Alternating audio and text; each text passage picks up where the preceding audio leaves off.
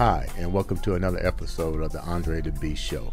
Today on the show, we're going to go into a deep thought process with the owner and founder of Kush Cola, Miss Angelique Bowers. Welcome to the show, Angelique. Thank you, Andre. How do we start? You have so many endeavors going on and accomplished a lot of things through adversity. Definitely a beast frame of mind individual. We met as one of my clients, and at the time you were still doing a lot of things, moving in beast mode. Tell the viewers a little bit about you before we start answering questions. Well, my name is Angelique Bowers. I own Kush Cola. I own Oracle Paralegal Services. I'm also the founder of a nonprofit organization, Be a Blessing. I do all kinds of things. I do taxes, construction, real estate. I would say I have an entrepreneurial spirit. It sounds like a beast frame of mind to me. We talked on the phone, and you shared a lot of information with me that I thought was like, wow, how can this woman keep going with the things that she's gone through? Let's first start with one of the most important parts of your life, and I believe that was the role model in your life, which was your dad. Tell me a little bit about your dad and how he impacted you to be who you are today. Well, my father, William Bowers, also known Bill Bowers, he was my hero. He was larger than life. He was a big man. He could look at you and just scare you to death. Sounds like me. Yeah, he would tower over you, though. He was huge. He was a fireman for almost 40 years. Once he retired, then he became a fire marshal. So he also taught at the National Fire Academy out in Maryland. That's what he did. That was his life, was being a firefighter. He coached, he coached my brother and I growing up, and, he was very active in the community, on the booster board, always coaching something. He was a fireman out at the Indianapolis Motor Speedway for 20 years as well. And before he done a lot of things for the community as well as being a firefighter. Take me down the thing that he started, or you noticed his charitable acts by some of the things that he did. What were some of those things that your dad did?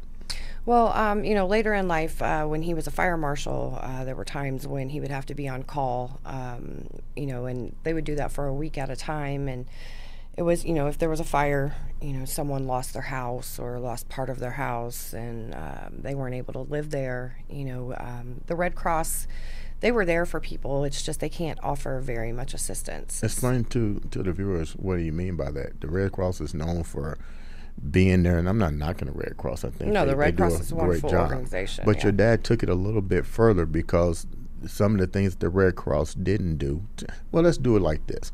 When there was a fire or something happened, the Red Cross only provided what as far as assistance to the individuals? $100 food voucher, and then 2 nights in a hotel. They would put the family up for 2 nights in a hotel. But when you lost everything, every single thing that you own, right, that just didn't cut it. 2 nights, that would be maybe enough time for it to sink in, truly, not for you to, get your life together. So a lot of times my father would come out of pocket, and he would put these families up in hotels for, weeks, months, until he could help find them a place to live. He was just passionate about it. He was it broke his heart to see people, lose everything. A lot of times they had children, and evidently that had an impact on you, because you was pretty young when these things were happening. You saw this. Well, he did that. He became a fire marshal, and I had graduated from high school by the time he had become a fire marshal. And it was, when I noticed it, I was in my 30s, when I really was paying attention to what he was doing, listening actually to what he was saying. I was like, it made me stop and think, like, wow, because he didn't have to do that. You know. When he, and then, unfortunately, your father passed away and stuff, and now you're continuing that legacy with a foundation based around your father. Yes. I call it Be a Blessing. It's a nonprofit organization that I started almost 4 years ago. Originally, when I started it, I was going to help the homeless. And then I found there were a lot of organizations that were helping the homeless. And then I was sitting in my office one day, and it was like an epiphany. So I feel like it was my father that was there that was like, you know what, why aren't we helping these, these victims of fire? And I knew enough people in the fire organization that I started reaching out to, IFD, Beach Grove Fire Department, and saying, hey, like, I'm going to start accepting donations. And, when these people, are in need, have them contact me. I also have a Facebook page where, I put it out there as well. And, it's been okay. What's the bigger picture here that you're trying to do for the individuals that suffer these problems? I would like to obtain, a residence, like an apartment building or, some type of dormitory to where when these people, lose their homes, they can come for an extended period of time, whether that be 3 months, 6 months, 9 months, to come get their life together. Because unfortunately, some of these people didn't have insurance as well. Everybody kind of takes that for granted, and just everybody has homeowners insurance. Well, no, they don't. Some people can barely afford to put food on their table, let alone get insurance for their house. So this would be a place for them to come and get shelter, come get their life together. How is that project coming along right now? Currently, it's not. It's at a standstill. I need funding. Okay. I need to find a residence, find a dormitory, somewhere that I can that's either retrofitted already, for individual, single family housing, or something that I could retrofit to, put 4, 6, 10 units in. Tell the viewers, let's get a little personal here. Tell the viewers, or let's share with the viewers, your journey from childhood. There was a little bit of how do I want to say it, unpleasantry in the home growing up. Share the viewers what you shared with me so they can understand. Unfortunately, at a younger age, I was sexually abused by my mom's husband at the time. It wasn't my father, but it was my stepfather. That went on for some years. I didn't really tell anybody. He was a pretty violent man. He hurt my mom, hurt me and my brother. So I didn't really tell anybody until later in life when he tried to reach out to me. And, it caused me to freak out pretty much. How old were you when he reached out to you? How old was it when these chain of events were actually taking place? It started when I was 9. It ended when I was 11, almost 12. He found me again when I was 19, and I had just had my first daughter. And he wanted to see me and my daughter, and that was not going to happen. Why didn't you tell people? Why didn't you tell somebody if this was happening at that age? I did. One time I told my neighbor, and my neighbor told her dad, and her dad came over and confronted my stepdad, and then he beat the hell out of me and my mom. He really took it out on my mom. So, and he always told me that he would kill my family, my mom, my brother, my dad, and I believed it. How did that affect you moving forward as a child? Did the school or anybody recognize any signs that you was being abused at all? They recognized the change in my behavior. I became aggressive. I became I became a bully is what it was. I used to beat people up all the time. My friends even, I just had all this anger that I didn't understand. How could anybody else understand? They didn't even know what was going on inside of me. I didn't understand what was going on inside of me, and that was the only way that I knew how to express it was, fight or flight. And so I always chose to fight. Now, you was your father was still in the picture at the time. Mm-hmm. You said you had a close bond with your father. Why wasn't it easier for you to share what was going on with your father? My dad probably would have killed him. Well, I know my dad would have killed him. But I think I was more concerned about my mom because my mom was still with him. Mm-hmm. And I had seen firsthand, some of the things he had done to my mom already. And so I think I was just, more worried for my mom at that point. Did that make, then what was the next, what did you do after that when you got older and this guy reached out to you? You lived in silence, the code of silence. You didn't tell nobody, at least a very few people. So I'm trying to take the viewers into a young girl's state of mind moving forward, but definitely this code of silence is still there. So you got this guy that's coming back into your life after you had your first daughter. You married. How old was when you had your first daughter? I was 18. I graduated in May, and I had my first daughter in July. Were you married at the time? No, I got married 9 months afterwards to the father of both of my daughters. So we were 19 when we got married. That's when he reached back out to me, my ex-stepfather at that point in time. How did you react? All of a sudden, here's a guy that's calling you, and you're like, what the hell? I freaked out. I freaked out. I had to go into therapy because it was like a flood of memories. Like I had suppressed them all. But then when he wanted to see me and my daughter, it freaked me out. And I spent many years and many thousands of dollars going to therapy. But I also, I tried to prosecute him, which I think is important for people to know. I did try and prosecute him. What made you decide to actually prosecute? What was the breaking point that says, I'm not going to allow you to do this anymore? My daughter. He wanted to see my daughter, and there was no way in hell I was ever going to let him come. Why did he feel he had to see your daughter? I don't know. To repeat what he had done to you? I don't know, but that's what I was afraid of. Okay. And there was no way I was going to let that happen. So I spoke up. My uncle was a cop at the time, and so I went out to my uncle's house, and I told my uncle what happened. And my uncle was actually the one that called my father, and he came out, and then my uncle helped me tell my dad. How did your dad react? This is the big giant here. Yeah, he wasn't happy. He wasn't happy at all. My uncle's pretty level-headed, and I think he had talked some sense into my father. But obviously, my dad wanted to go after him. But you decided to take the bull by the horns and prosecute. Was it a difficult journey to prosecute, or did the statutes of limitation play into this, you not being able to pursue? I couldn't go after him criminally because the statute of limitations had run out by that time, but I was able to go after him civilly, and I did win.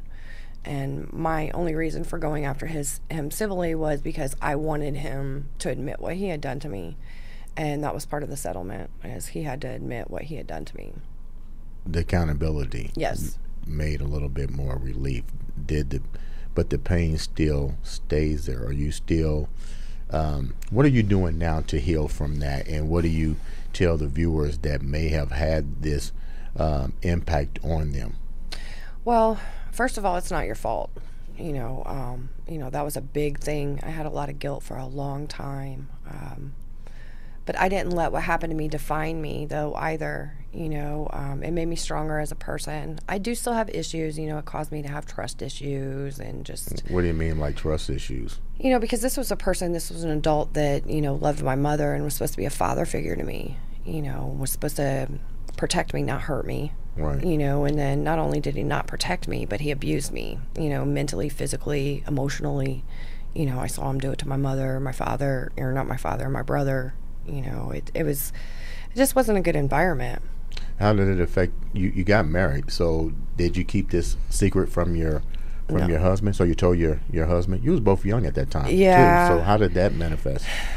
It kind of sucked because I was a mess. I was an emotional mess. It got to the point where he lost his job. He lost his third shift job because I couldn't stay alone all night long. I was scared. If I heard any little thing, I thought it was him coming in the door to get me and my daughter. And I'm not a person that's easily scared. Right. So again, I was a bully, so I didn't... Well, you both were young, too, so I'm pretty sure the processing thought on his part was like, maybe this is too much for me to... Yeah, it was tough. It was really tough. I'm sure it played into the demise of our marriage. What about your children, the ones that you really try to protect from this? Did they see their mother going through that? Did you shelter them from that?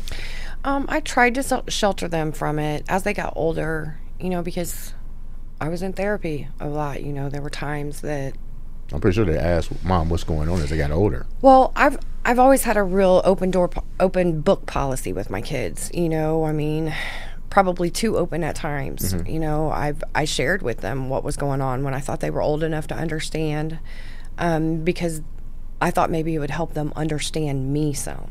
Right. You know, why I was so overprotective. You know, why I acted the way that I did. Why I was so manic or, you know, obsessive about certain things, about them going out, them not being able to go out alone. And, you know, I thought if I shared that with them, they would understand more.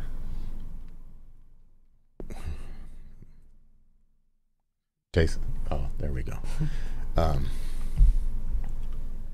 How is the relationship now with your daughters moving forward, knowing that they know what their mom went through?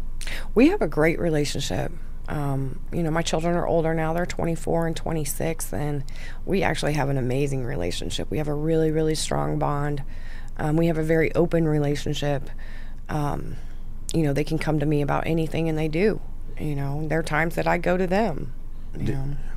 Where's your dad? Did your dad live long enough to see the outcome of what you went through with the prosecution and so forth? Yeah, he did. He did, and he was proud of me for that. You know, he was happy that I did that. You know, and it served me years later as well. If anything, just vindication. You know, just different things that I did. You know, this man was a part of a church, and that church was not aware that he was a child abuser. So I made them aware that, you know, he very much molested me, and I took them the court papers for my proof. And he was no longer a member of that church, but I felt that was necessary because he was around other young women, mm-hmm. you know, that potentially could be victims, because who knows how many people he affected. You know, he was a sick man. Okay, we're not going to go that much more deep. I think that people understand that's a lot to do, but now you moved forward, mm-hmm. and we talked about some of the great things that you're doing despite those battles. You've conquered them. You was able to move on. Yeah. But now you're doing something to not only impact the community, but to help young girls, individuals, with a new product, Kush Cola. I am. Kush Cola is a marijuana-infused beverage. Okay, wait a minute. Marijuana now. We got some viewers going to go, what the? Okay. Why all of a sudden the Kush Cola and the marijuana? What made you decide to go that route? It's, you know, I very much believe that marijuana is medicinal. You know, I've educated myself enough to know the medicinal benefits of marijuana. I personally love marijuana. You know, I very much support it. I've been in the legalization of medical marijuana here in this state. I've been an activist for 15 plus years, you know, trying to get marijuana legalized. No, tell the viewers the story about you coming to work and you was already fucked up. Well, we'll just say, you know, I'm a paralegal as well, so there are some attorneys that I work for, and there was this particular attorney that he happened to smell marijuana on me that day because I had been smoking right before I came into work, which mm-hmm. I did every day. Right. So, you did it every day, and they just now smelt it at one time? Yeah. You know, I mean, I'm sure he smelt it, but this was the time that he said something. Maybe he could tell that I was, you know, super high. I don't know. But, yeah, I mean, I did every day, you know. So he said something to me about, you know, you're not going to be able to get any work done. And I was like, what? Have you lost your mind? Like, I'm in here every day busting my ass, getting all this work done for you, and I'm high every day. What are you talking about? Right. You know, I'm not the stereotypical, you know, oh, I'm going to smoke a joint, and then I got to, you know, I act all silly and lay down. And so he thought he was just going to give me some busy work for the day, and he had been trying to get this project done for three years. Mm-hmm. You know, he had gone through several, I think like 4 paralegals at that point in time, and he had been trying to get this project done for 3 years. And so he gives me this project. He's like, Well, 4.5 hours later, I have the project done. And I'm like, hey, you know, I'm done. And he's like, what? Did he ask for a joint after that? No, no, he didn't. But he could not, he just was beside himself. He couldn't believe that, here I was high and I was able to be productive. And I'm like, man, like, you're educated enough. Like, educate yourself. Here, let me send you some, some educational material. Educate yourself. And yes, he does. He is a marijuana supporter now. I can tell you that. Now, share with the viewers the impact story that you told me, which was really heartfelt. About you're definitely a believer in the product and stuff. But you shared something with me that I thought was very inspirational, and I can tell when you was telling me there had to be some tears rolling down your eye. You physically have met individuals that were suffering from pain, and the only way that pain was set aside was through the use of marijuana. Yeah, that's very, very true. I've known several people that have suffered from cancer.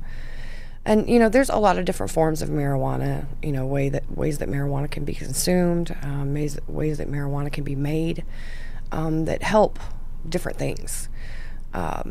Concentrates help people that have cancer. They slow down the cancer growing process. They kill cancer cells, and I've seen that firsthand. Marijuana also helps chronic pain, inflammation, all types. Who was the one lady? Now, you ain't got to mention her name, but who was the one lady that really brought you down? You physically witnessed her and the pain she was going through. Yeah, it was just a lady that I had been associated with through some non-for-profit organizations that I've been associated with through the years for the legalization of marijuana, and she had cancer, a lot of chronic pain as well, and besides just the depression of all of it, she's thinking she's going to die. The doctors were telling her she was going to die.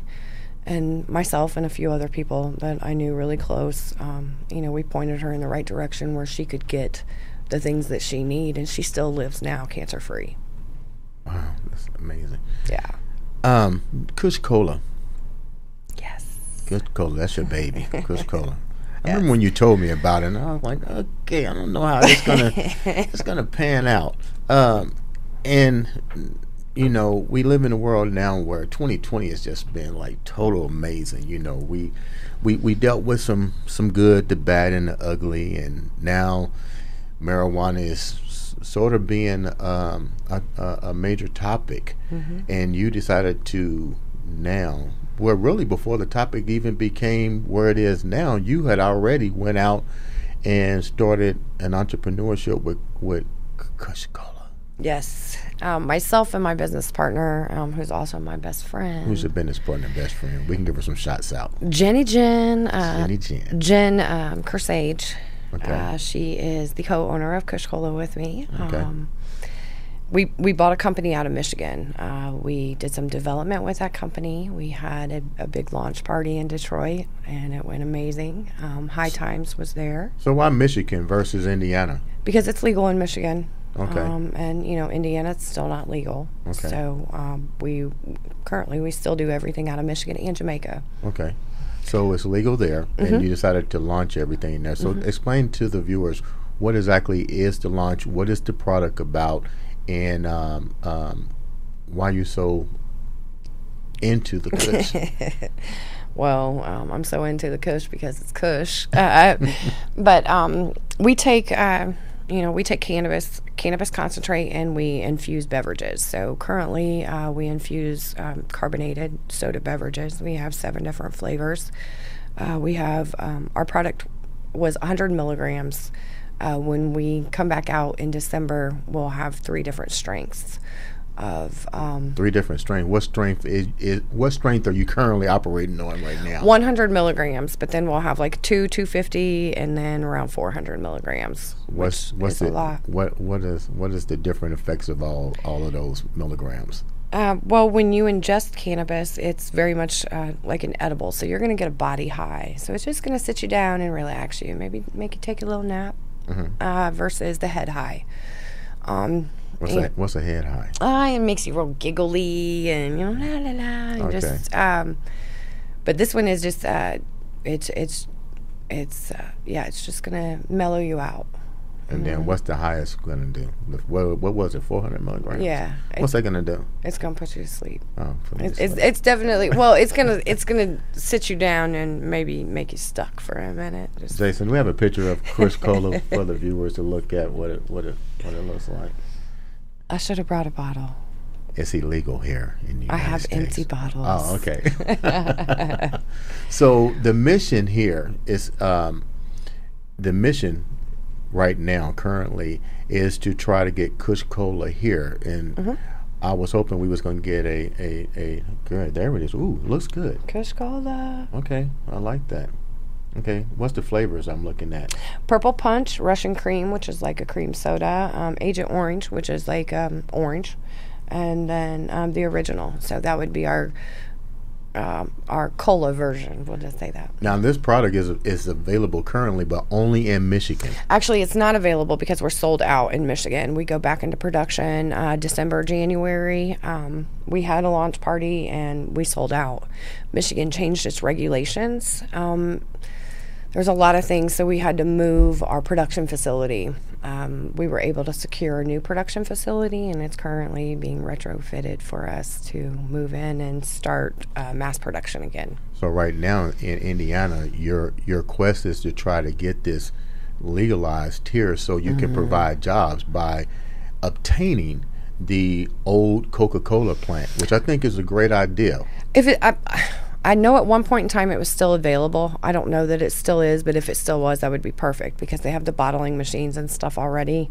Because if you go to try to buy those new, you're talking millions of dollars. A semi-automatic bottling machine starts about $250,000 and goes up from that. And you're still doing a lot of things by hand.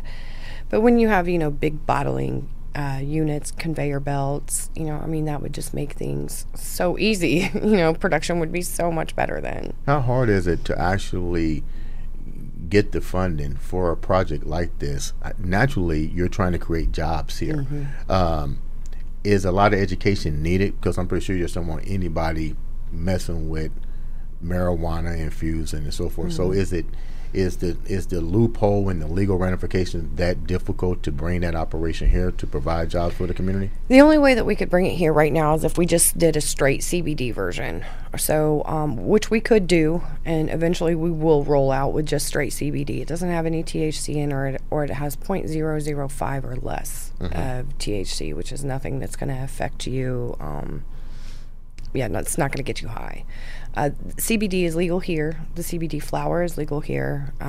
We could infuse our drinks with CBD, but that's the only way we could be in Indiana right now until the law's changed.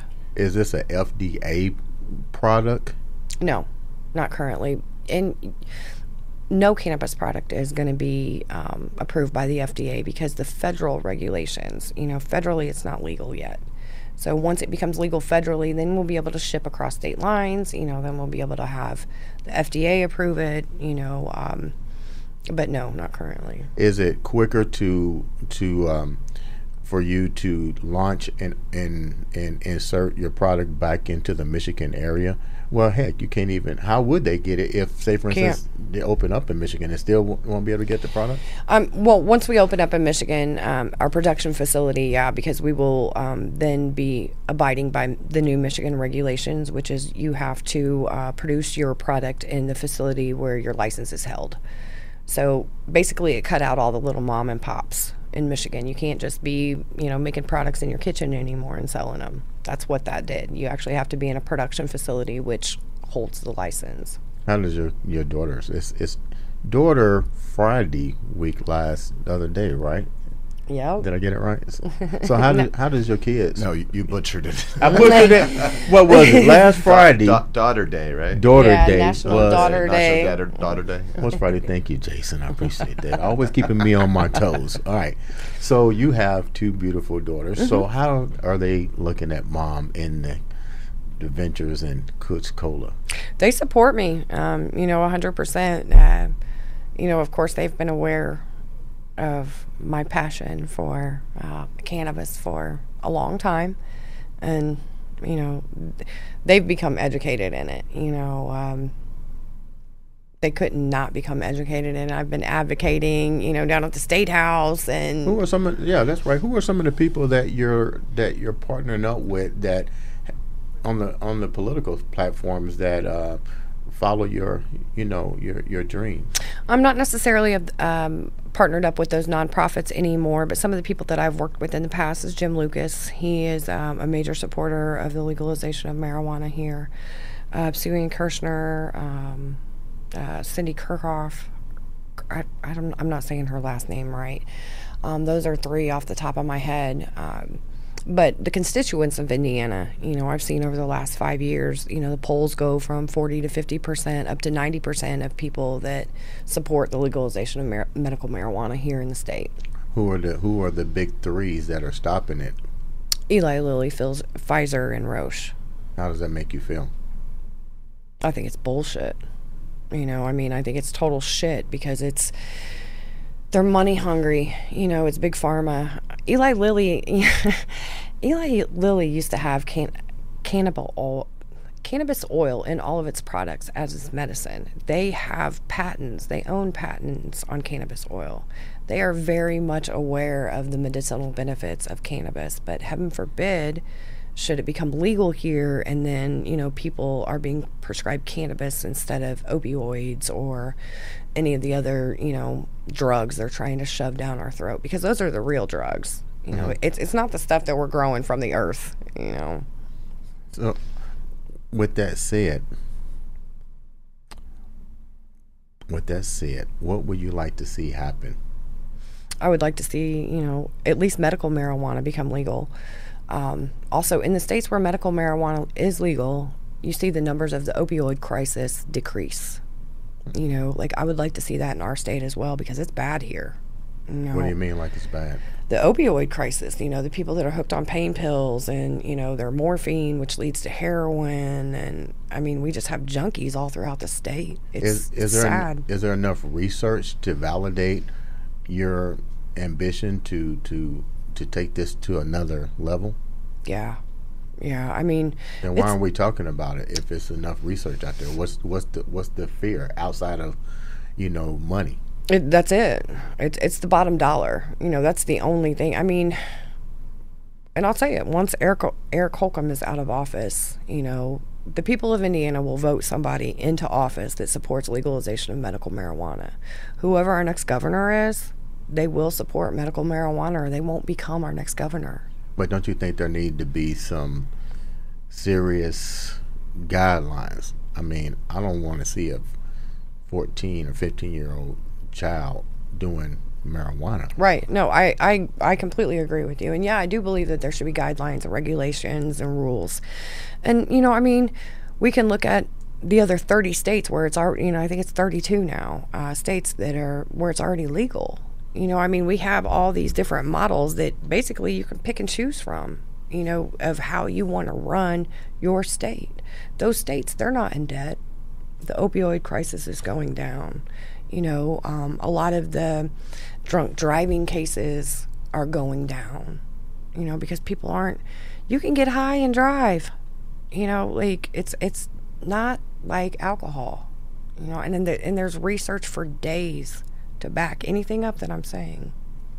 But the reason why I'm having such a pause in between is because you're right. I'm not educated on the topic. Mm-hmm. That's why I got you here, because evidently you done your deal and you opened up a company that uses the product. But I'm trying to understand, where do we draw the line with it? You're saying we should have it, and you're saying Indiana is totally against it, but states like Michigan are there. What are their guidelines in states where it is legal? Well, it has to be, prescribed by a doctor. When you do get a medical marijuana card, you have to go through a series of tests, not necessarily like blood tests or anything, but, there are, physicians out there that's what they do, and they're educated in the benefits of marijuana as well. So, marijuana, it helps chronic pain, it helps inflammation, people that are going through chemo and they don't have any appetite, it's going to help them eat. Cancer patients, that's a huge one, and they know that, The scientists, there's the research out there. People know that cannabis kills cancer. Why aren't we putting more money towards that, towards research for that? You know, that's the problem. And at the end of the day, it's all the bottom dollar, and it's big pharma. You know, Eli Lilly knows that cannabis kills cancer. You know, like that's part of the reason I'm so passionate. My father died from cancer. I couldn't provide him with the medicine that he needed to either prolong his life or to help kill that cancer when we first found it. You know, he was a fireman. You know, he couldn't do anything slick because then he would have lost his benefits. You know, then who's going to pay for those medical bills? Me. You know, like, and it killed me to know that I couldn't help my dad when, you know, I can send people different ways to help them, but I couldn't help my father. You know, that doesn't sit well with me. I think, what do you need right now for people to do to help avoid the pain that you went through from losing your father, to trying to provide jobs for people, to try to educate people? What do you need the viewers to do to help you make these things happen? Get educated. Reach out. If you don't know how to get educated, reach out to me. I can.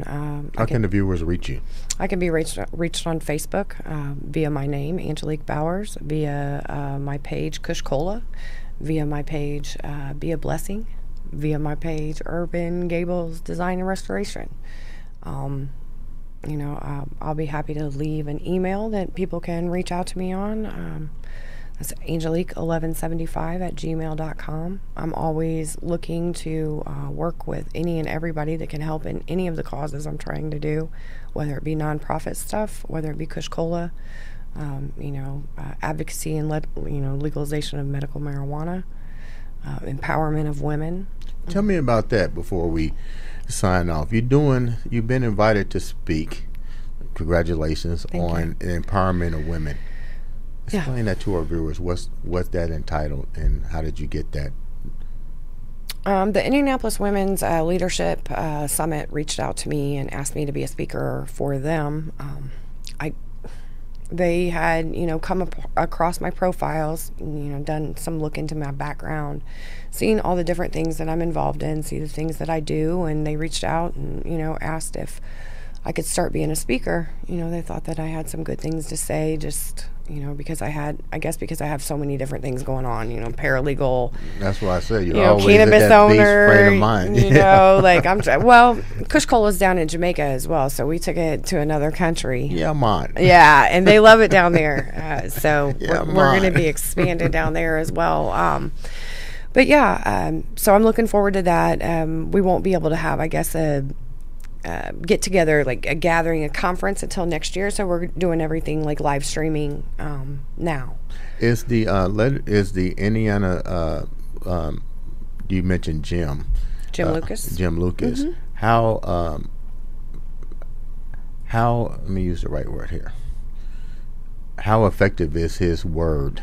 You know, his preaching of this into the thing. Is he a beast person? Yeah, he is. I love Jim Lucas. You know, he's big on the Second Amendment, his gun rights, and he's big on legalization of marijuana. But he's been educated. You know, he's been a loud voice. Did you educate him, or was he already educated? I helped before you met him? Our nonprofit organization at the time. We sent him to a facility that educated him. I remember you telling me that. Yeah, he got to see. You know, legal marijuana being grown from seed to harvest.